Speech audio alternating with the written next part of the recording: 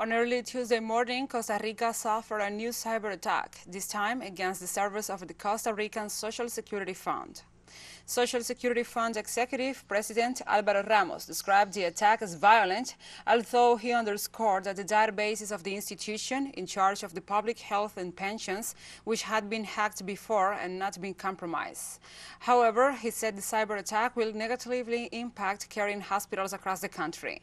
So far this year, 27 Costa Rican public entities have endured cyber attacks, the most damaging being the one against the Ministry of Finance, whose platforms are still down.